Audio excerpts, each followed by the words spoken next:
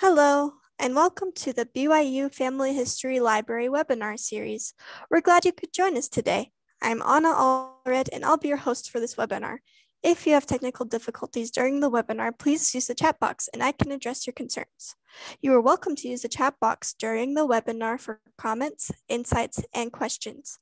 However, all questions will be addressed at the end of the presentation. Our next webinar is on November 17th, Irish Family History Research, The Essentials with Maureen Brady.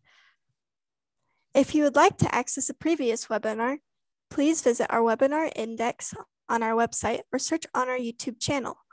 All of our webinars are recorded and uploaded by the following Monday for your convenience. We also post links to our recordings and other updates on our Facebook and Twitter accounts. For today's webinar, we are pleased to hear from James Baker, who will be giving a presentation on Watch Out for the 6 Dangerous DNA Myths, Part 2.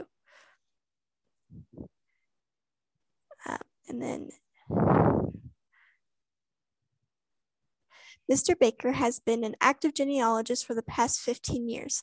In 2011, he completed the Board for Certification of Genealogist requirements to become a board-certified genealogist, with a specialty in German genealogy research. He also specializes in Midwest U.S., early American research, and DNA.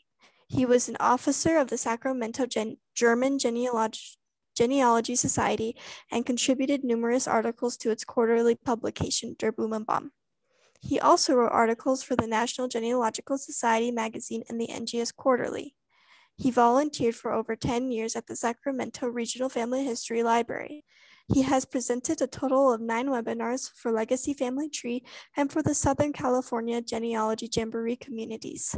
Beginning in 2012, he has given over 400 presentations to over 50 genealogy societies at local, regional, and national genealogy events. Mr. Baker earned a PhD in sociology and social psychology from the University of Utah.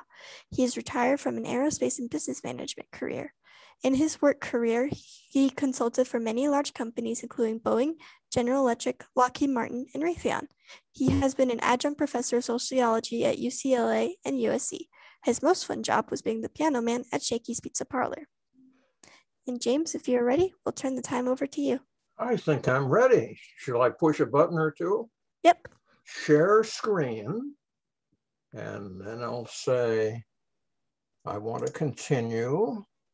And let's see there, I've got something to double click on.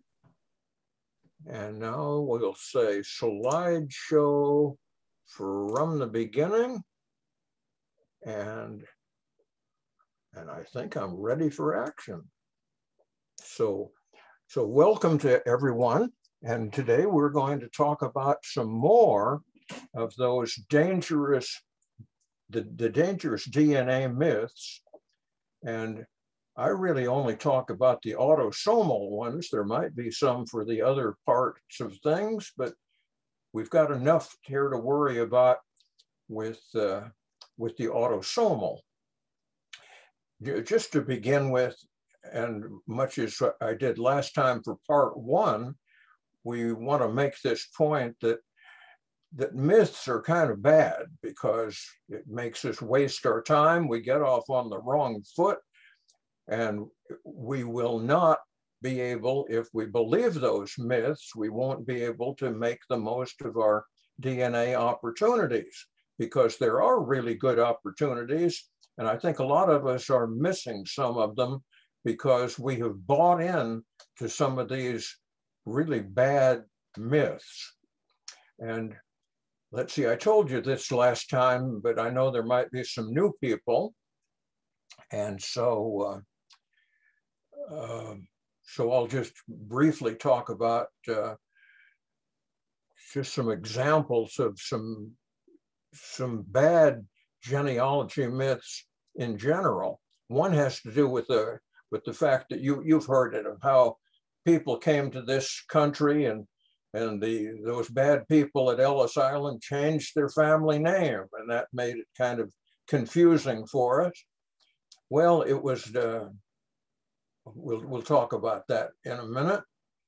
And here's another bad myth that says you don't need to look at anything except what's online, because everything is online.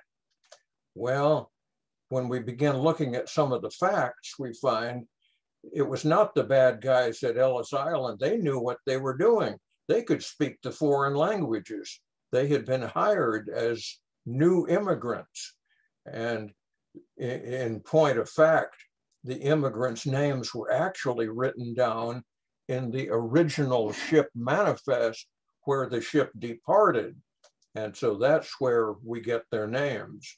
And just as a sideline note, the one-time mayor of New York had once worked there, and so did a lot of other people who had come from those countries and who spoke those languages. Now, talking about what records are not online, and there's a lot of them. All of my, when doing my German genealogy, those foreign church records, they were not online. The old newspapers, they're mostly not online. And the government's very slow putting things online. Now, here's what we want to really get away from, and that is DNA is not probably going to help you very much. It's just a novelty. Not so. Some people who are expecting the DNA company to do all of their work for them, they're disappointed and they say, maybe I've wasted my money. Not true, but you might have to do a little bit of work on it yourself. Now, here's my list, and the ones that say part 1, we've already talked about those. The second one down we're going to talk about today, and that is about the DNA results beyond the 3rd and 4th generation. Will that do you any good? And that's the question. And then the next one, when we talk about really low DNA scores, one myth is, and it is a myth, it's that the low scores, they're not going to help you much. And so, like if the score is only 10 or 12 or 8, forget it. Well, do not forget those, because, and today I'm going to try to make believers out of you that low scores can also be good. All right, here's the first of those. We are up to myth number 5. And this is the one that says DNA doesn't help beyond about the 4th generation. And yet that's the place we're most likely to need that help, because that's where we're going to have gaps in our family trees. That's where we're missing data, or the data might be questionable. And so that's what we want to think about. There are some related potential problems with finding people out there who are further out. And so the companies themselves make it more difficult. Ancestry, because it's a conservative operation and they don't want to promise you that you're really a match with people unless they can really pin it down, they give you less information about the low scored people. Now, they're pretty good with the upper group that they label, these are our 1st all the way to 4th cousins. But when we get down to scores below 20, it says these people, they're out there in the 5th, maybe they're 7th or 8th cousins. And the implication is it's a lot more nebulous, it's murkier out there, it's harder to do business with. Ancestry only gives you through line data up to the 5th cousin level. Now, they don't even want to really think about 6th or 7th cousins, but they could. Now, here's another discouraging thought, and that is these big companies, they all have their charts that say, this is what this kind of a score means. You get something in the high 800s, that's probably your first cousin. You get something around the 200s, now you're down to a second cousin. Well, marked in red there, if you've got a fifth cousin, on average, this is what the big guys say in DNA, on average, a fifth cousin's only going to score about 3.5. And remember, the cutoff is 8. So most of those people who are your potential fifth cousins don't make the cutoff, and you will never even find them among your matches. And so we say, how could we ever find a fifth cousin, let alone a sixth or a seventh? Not to worry, we're going to turn this around. And one way we turn it around is simply through good luck. And we are going to occasionally have some good luck in finding some of those DNA people, our DNA matches, some of whom will score high enough, and yet there'll be fifth or sixth or seventh cousins. The thing is, even though the average for all of your fifth cousins is only maybe going to be 3.5, for each kind of a relationship, even like a fifth cousin, there is a range of scores. Some people, it's kind of like the bell curve, except it's a different kind of a curve. But that kind of a curve says, yeah, there's some people who average or hit near the average, but there's some others who score much higher than the average. Some will also score lower than the average. Second bullet, in fact, about 10 or 15% of our matches get a lot more than their share of expected average DNA from certain ancestors. And so that makes them high scorers for that particular connection. And so many of our fifth, sixth, seventh cousins score higher than we might expect that they're going to score. And so they get listed among our matches because they scored high enough to make the cut. Now, at the other extreme, be aware that there will be another 10%, 15% of the people who score much lower than they should. Well, all we can do is think about those people. But like if there's, say we're looking at fourth cousins, and an average score is considered about 14. So some of them will score a lot lower than that. And well, it'll be more than 50% that should show up, but maybe 20, 30% of them will not show up. But forget those people. We're looking at the good ones who scored high, at least high enough to make the cut. Now, here's the reality of the ancestry scores. They group them into two big, really big buckets. The ones who score over 20, they call them first to fourth cousins, and most of them are. And then the ones that they lump into the group that they score below 20, and those are the fifth down to the eighth cousins.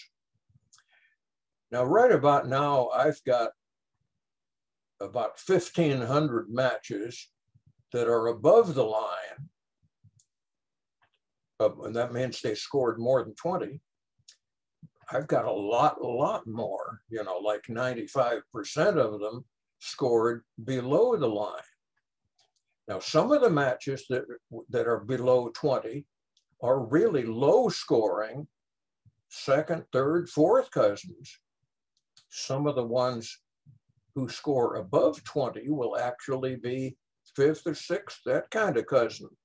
So some people are scoring a little higher than they should, some a little lower. And to analyze things correctly, we have to consider both of those situations.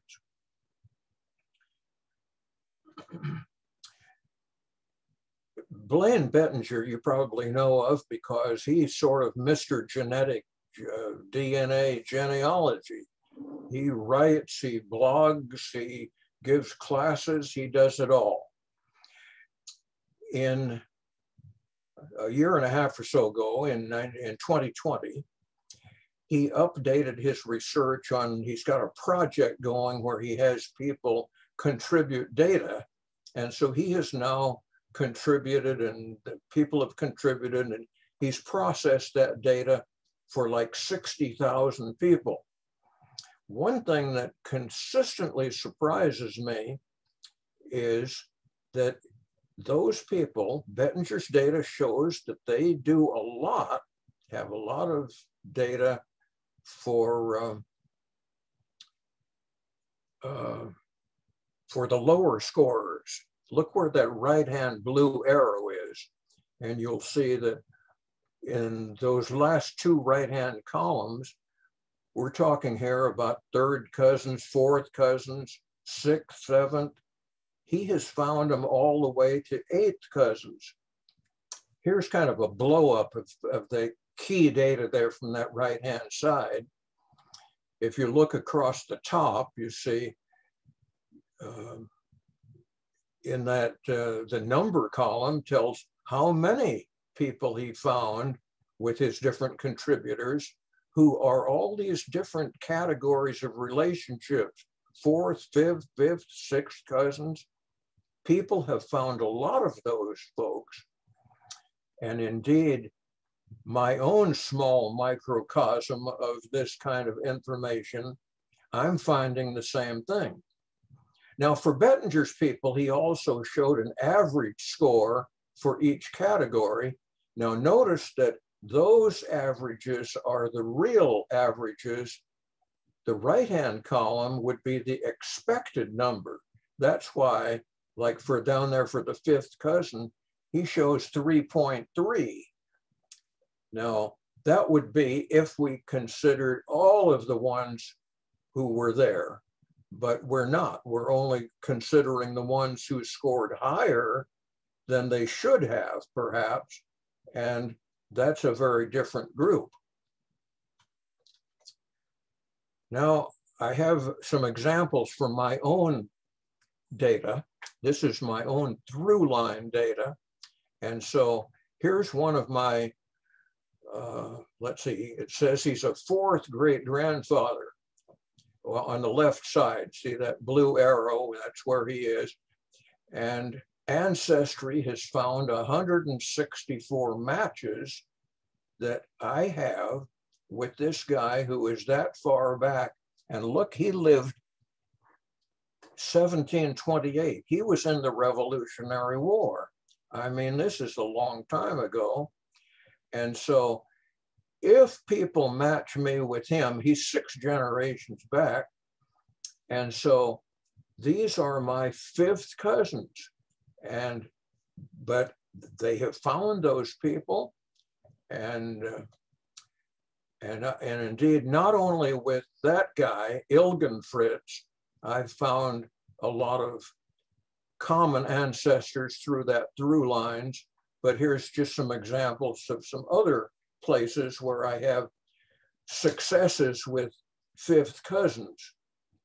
And remember, in order to be in the club, you had to post some data. And I'm sure that I had just as many people who are in that same category among the people who didn't post their data.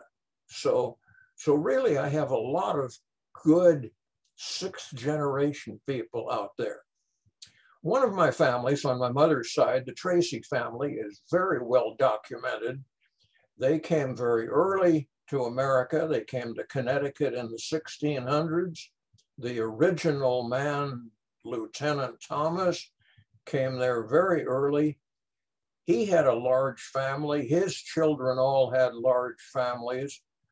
And so early genealogists wrote books where they compiled all this data And a lot of other New England families did the same thing.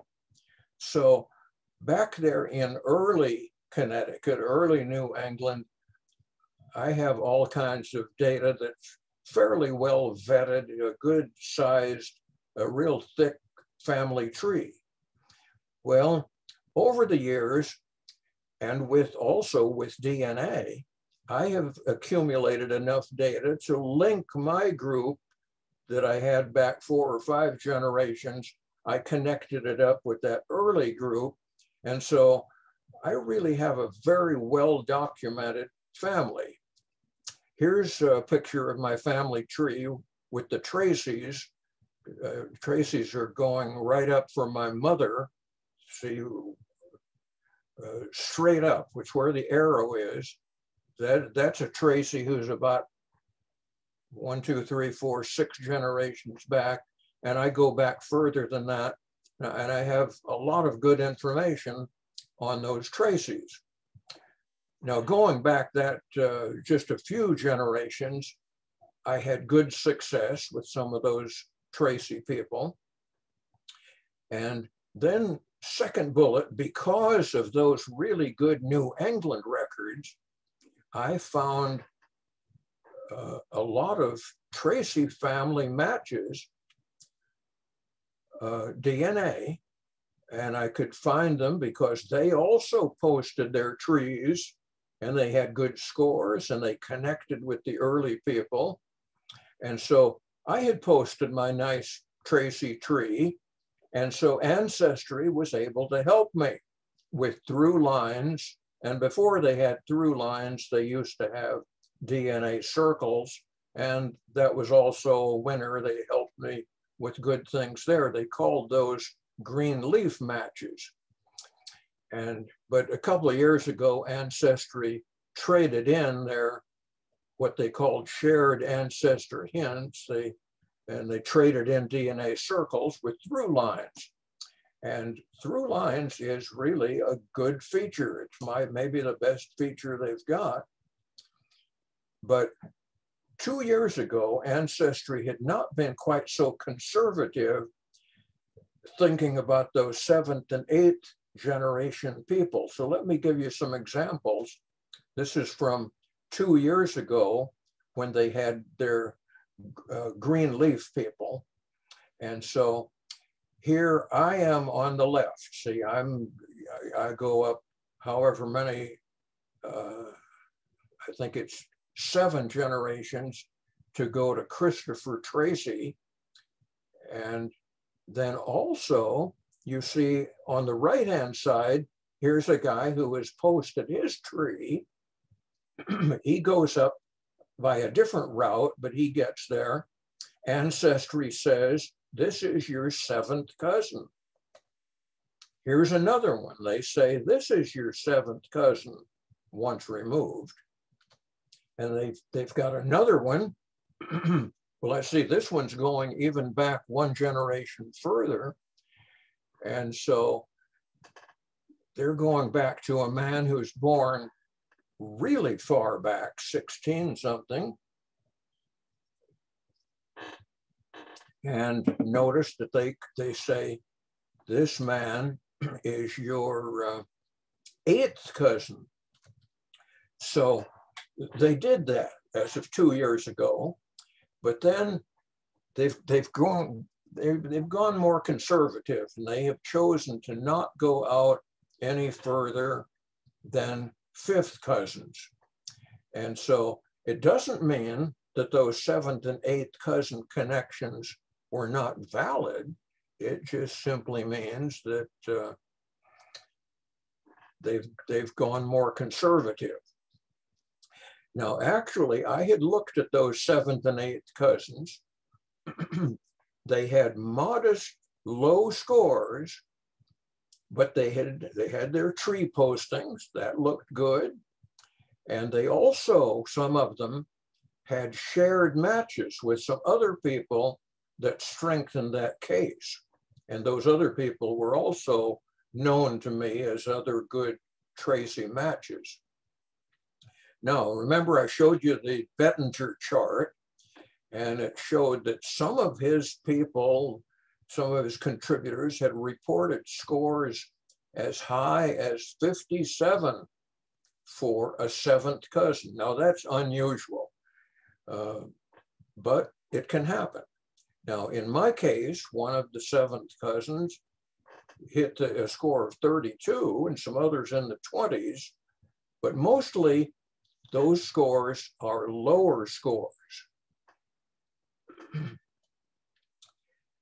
Now, I'm going to introduce you to a special tool that does not exist anymore, but it did for a while.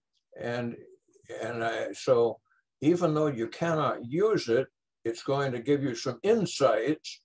And so we're going to talk about a man named Jonathan Brecker, who a couple of years ago created a third-party tool where you could download data from Ancestry, and then his software would massage that data and define certain clusters of matching people. Now, the wonderful thing that it did was that it identified a lot of low scoring matches who they themselves had a lot of shared matches. And so now I can see those low scorers and I can kind of link them all up. Well, here's one of those pictures that I'll show you. This is what the Brecker thing did. It shows you see the names of the people on both the X and the Y axis, and then you can see, did they match one another? And you get this great big shock of data there showing, yes, all these people are matching one another. And the beauty of it is that you did not have to post your data to be in this group, because he's just looking for data of people who match one another. And here's a group of people who all kind of cluster. This continues on. These all are early people, that is, they're matching early Tracy people. These are like my sixth and seventh cousins. Now, this time, let's see, I should show you on the left, there are, see the blue group where it just says we're going to link something up there. But the next column are the scores. And so we see 28, 24, 24, and so on. Now we're going to add in this time a lot of low scoring matches, but see many of these people with scores of, look at the numbers on the left, 12, 11, 14, 17, and so on. On the right-hand side, you can see they're matching some of those same people. A lot of them are matching, which even adds more people to that cluster. Well, I originally had something like 100 or so people in that cluster, but here Brecker has found a lot of others, and a lot of them scored below 10, but they are still good, solid people. How are they related to me? They're part of that super huge cluster of similar people. They've got good scores, even though they're small scores, and they have good trees, many of them. And sometimes their trees show that they indeed are sixth or seventh cousins. Now, why do I believe that they're sixth or seventh cousins? Well, they're showing a tree, and also they have shared matches with other people in that same group. So this kind of evidence really makes the case that you can identify matches that go back 6, 7, 8 generations. But as I told you, the Brecker tool is not available. Ancestry got mad. I think he was using up too much of their time or something like that. But anyway, we don't have that tool anymore. but nevertheless, you can still find a lot of low scoring matches that have a lot of connections, a lot of shared matches with you and with the other people in those different groups that are identified as a different cluster. Now, that was the Tracy cluster. I have another example here, and I'm calling this after my earliest, it used to be my earliest Owen ancestor. She's a person who got married into the Tracys. Her father is named Epinetus, and he's solid because of a combination of DNA data and also a paper trail. And then I have data for Epinetus's wife. And so now these people are going to be sixth or seventh cousins. See where the blue arrow is?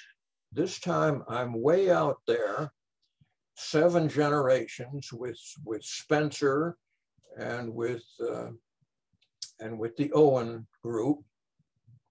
And so now I want more data though.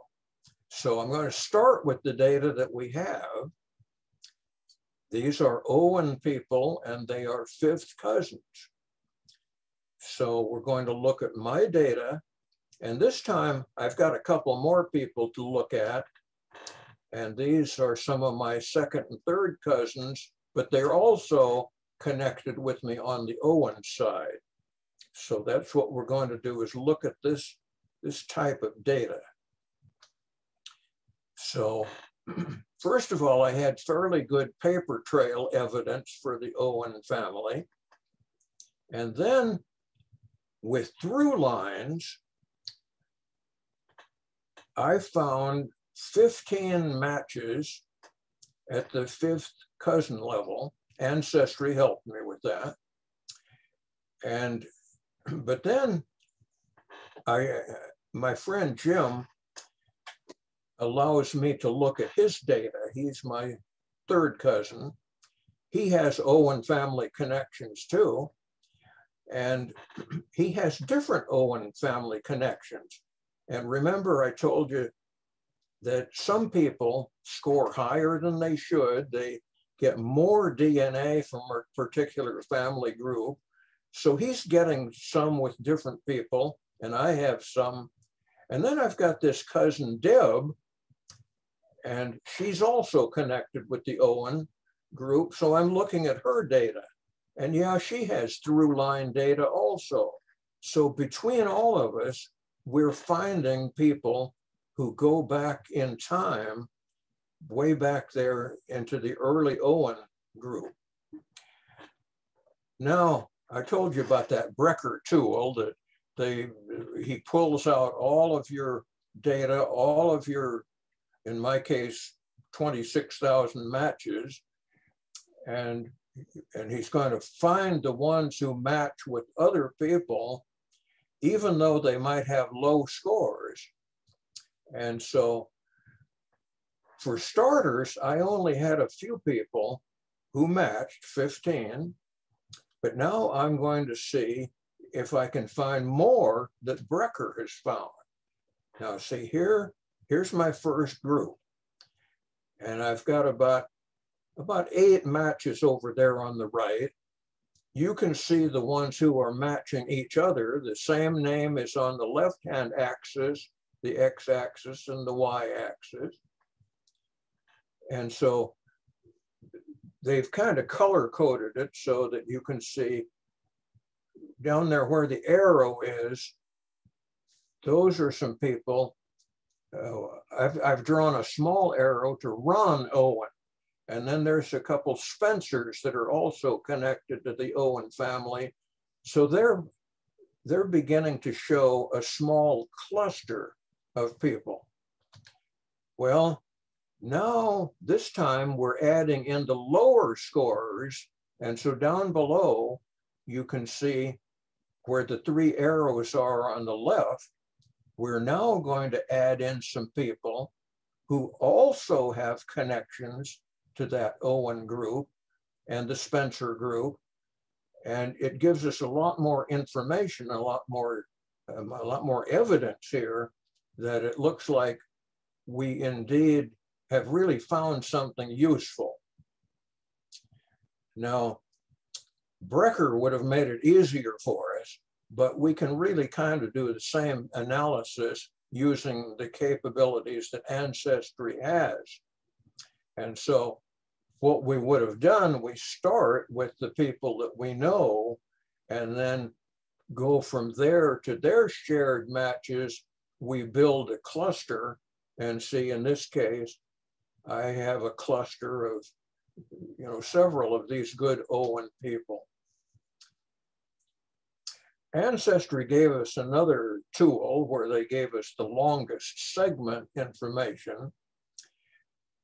And that's kind of helpful because even though they don't tell us which chromosome it's on, we can kind of at least get the idea that all of these Owen people, or in this case, the Spencer people, were connecting on the same chromosome.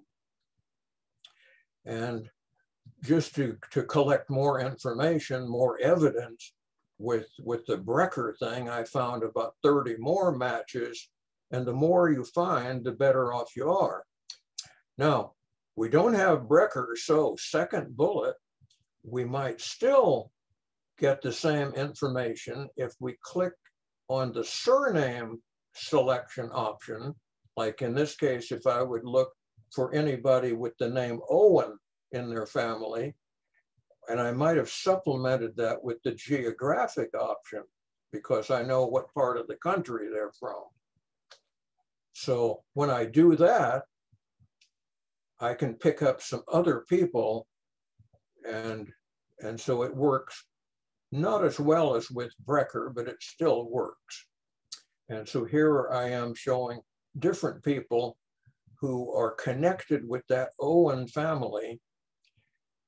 Now, of course, well, and here I'm just supplementing this by showing the same data that I got from my cousin who also has Owen connections. And so once again, I've got matches with these people. So does my cousin Jim Fetter, and he's got, in fact, he's got more matches with them than I do for whatever reason. And it's just the luck of the draw. So here's the kind of results that we got. And we found a lot of good data by now between those people who let me look at their data, my cousins and me. So we identified among ourselves several different Owen family people. And so we're solid with them at the fifth cousin level. Incidentally, a lot of these people have low scores. Their scores, a lot of them are like 12 and 14 and 11 and such. And so that's kind of where we are with that. But we found a good number of them. And even though some of those people did not post good trees because they had enough shared matches, it works okay. Now, here's our story that we went through, and I hope I didn't beat it into the ground too much, but I really wanted to make the point, and here's the fact, that within your match list of people, certainly the greatest proportion of them, well over 90%, are people scoring lower than 20. And those are the people that are going to be, by and large, your fifth cousins. The through line feature will identify a lot of them. And remember, Bettinger sees nothing unusual about this. A lot of his people found a lot of fifth and sixth and seventh cousins. And so this is our story, that by analyzing the posted trees of our people, we look at their shared matches, we can find people who are way out there. Now we advance to our final myth, number 6, that says low centimorgan scores are useless. You've heard it, I've heard it. Some people say, oh, he only got a score of 12, 15. If it's below 20, forget it. We do not forget it. In fact, we have just learned that most of the scores of our fifth and sixth cousins are below 20. Ancestry has set that point at 20 where they sort of suggest this is really good information. These are the first to fourth cousins. And then I think the implication is if the scores get lower, maybe you're not that interested. Well, there's ancestry also makes it harder to work with the low scoring people. Even to access them, you've got to scroll and scroll down to get to them. And there are so many of them. And so that becomes a problem. And then here's something else. Second bullet. Ancestry is excellent in identifying all the shared matches for any of the matches, as long as those shared matches, the other ones also have scores over 20. But Ancestry does not include matches that score below 20 in its shared match listing. And so they're kind of making like as if that's the magic number, but it's not. That is just a super conservative number. When you go to a really low scoring match, under 20, you can click to find out if they have shared matches. But again, they're only going to show you the ones that they had a shared match score of at least 20. And so that's being really super conservative. Here is, I think, really a useful graphic. And that is that Ancestry only gives us complete data on about 5% of our people, namely the ones who score over 20. For the ones below 20, we've got to work harder to find those matches who have shared matches, because they don't do it automatically. And so, you know, you kind of think, well, that means those lower scoring matches are lemons. They are not. We have a way to make them into lemonade. So what is the chief value? It's not if you're looking for a first or a second or third.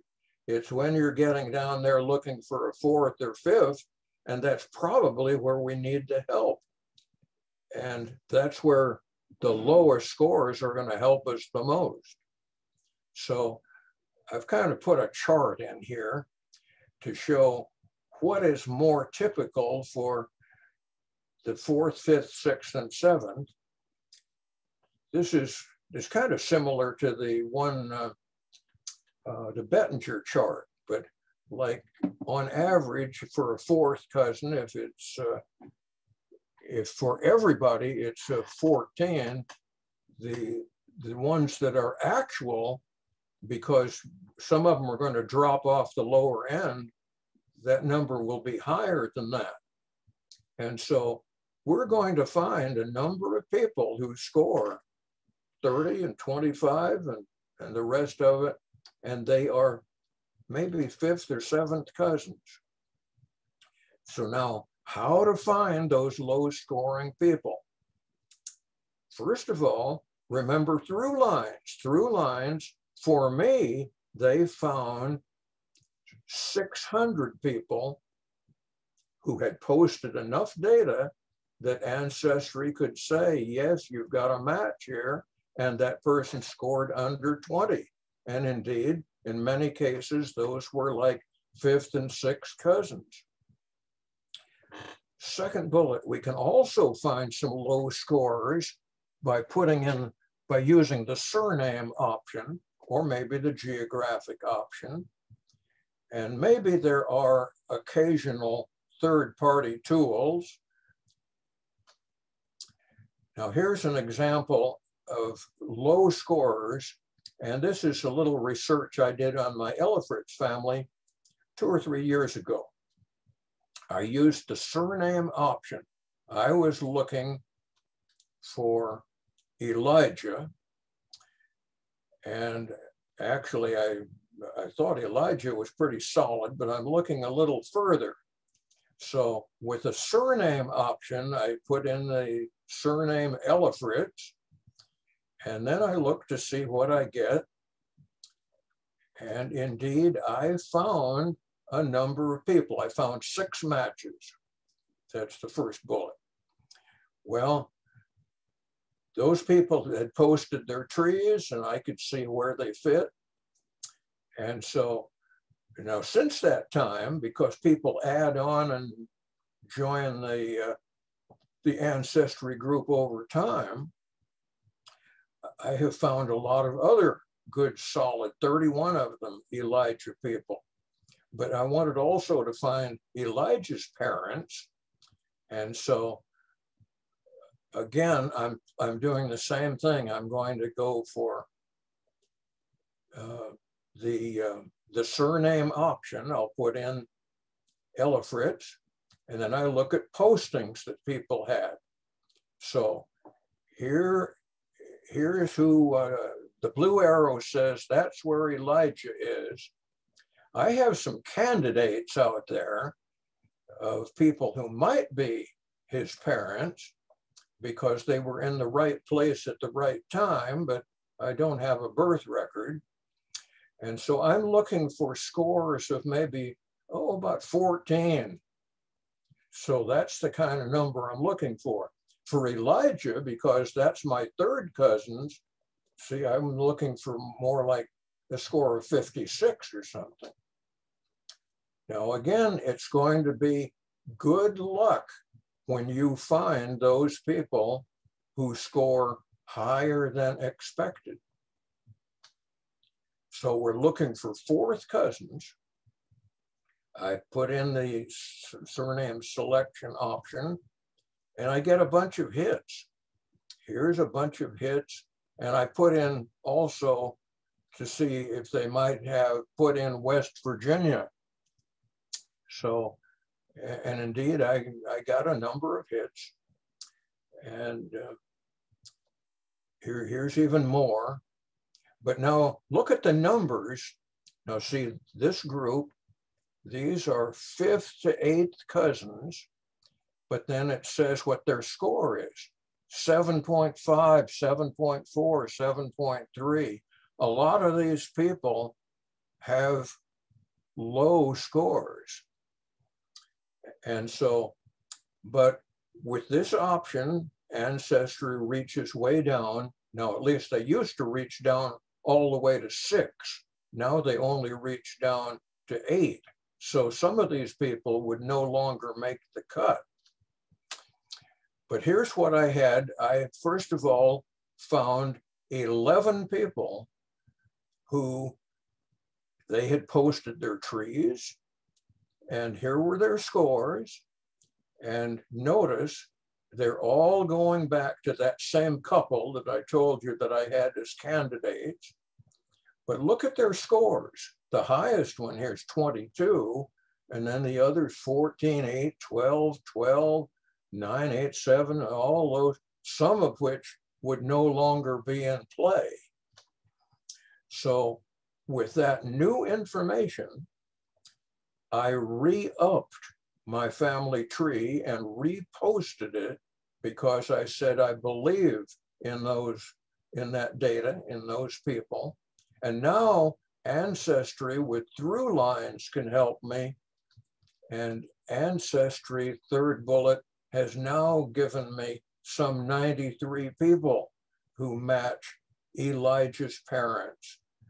And again, that does not even include the ones who didn't post their tree. So now when you go back a generation, you're of course reaching into the potential of a lot more people. So sometimes you even find more 5th cousins than you did 4th cousins. So Once I found the fourth cousins, that was the next step, was to go ahead and find the fifth cousins. And again, I was successful. And again, look at those scores. There are, how many were there? 26 matches, it says, underlined. So of those 26 matches, see, you can see the highest one scored 43 and then 32, 20, but all these others, in fact, as it says on the left-hand side there, the 15 lowest scores are all under 10. So we're talking about a lot of low scores, which is what you expect if you're looking for fifth or sixth cousins. And so now Through Lines has also come through for me, and they have found some 85 matches. So I'm just getting matches all over the place now. But again, notice the scores I've broken down of those 85 people.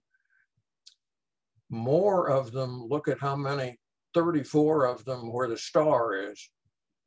That's really where we are with that. And then there will be a total other group of the people who did not post their data.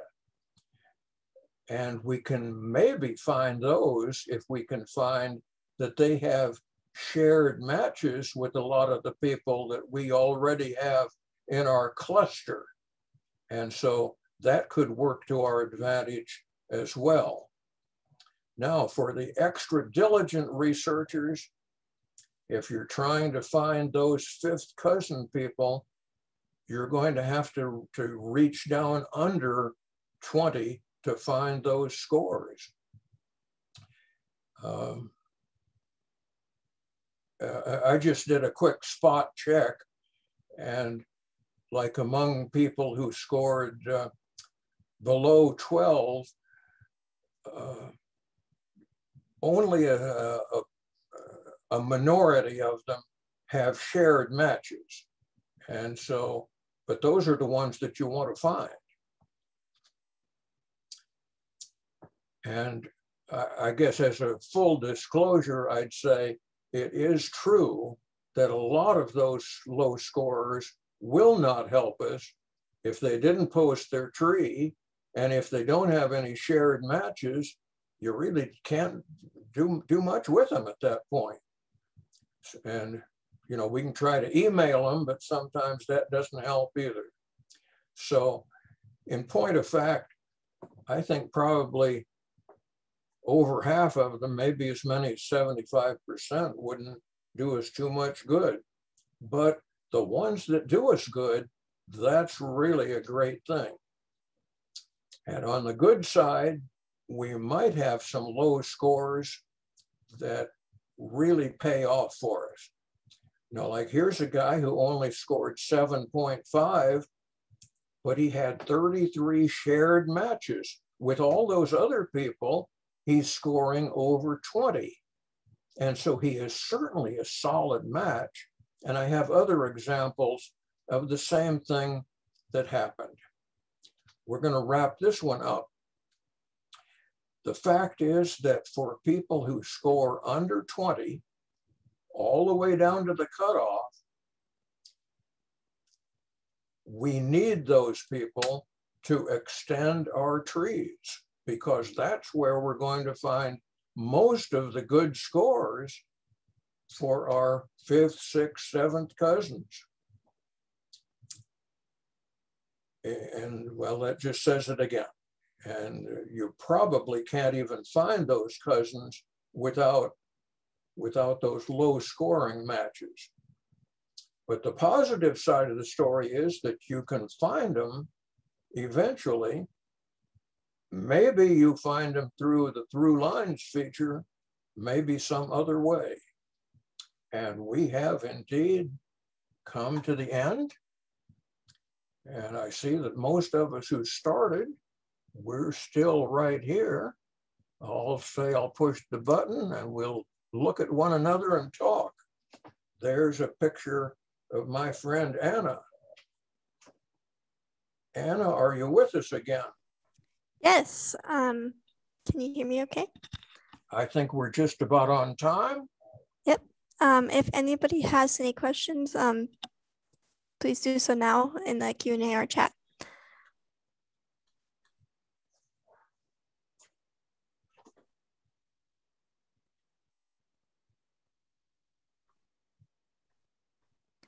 Right now we have another webinar group that they're having a webinar on December 5th. So if you're interested in that, go to that.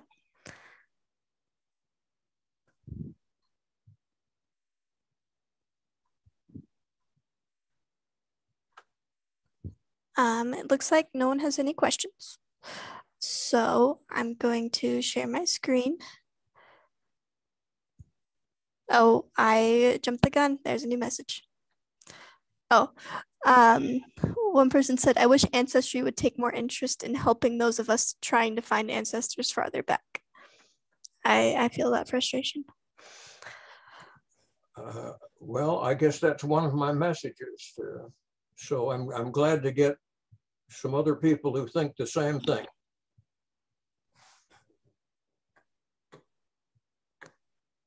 And we have someone that says, thank you. They said they wish that they knew how to ask an intelligent Thank you question. all for watching. We'll do it another time. Yep. Okay, so I'll share my screen. And okay, that is right.